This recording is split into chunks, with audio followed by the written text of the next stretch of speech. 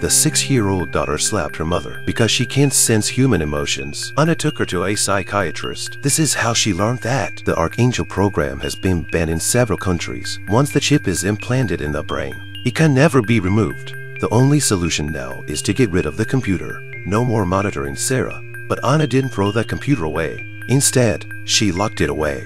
She said to herself she would never turn it on again. Sarah walked out the door. At last, she could see the real world. The neighbor's dog was no longer a mosaic, and she finally knew that blood was red. After learning that Sarah was no longer a chiphead, her classmates invited her to watch small movies and violent videos. This opened the door to a new world for her.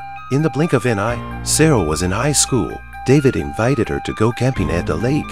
She hesitates but says yes. At night, Anna sees that Sarah is late coming home.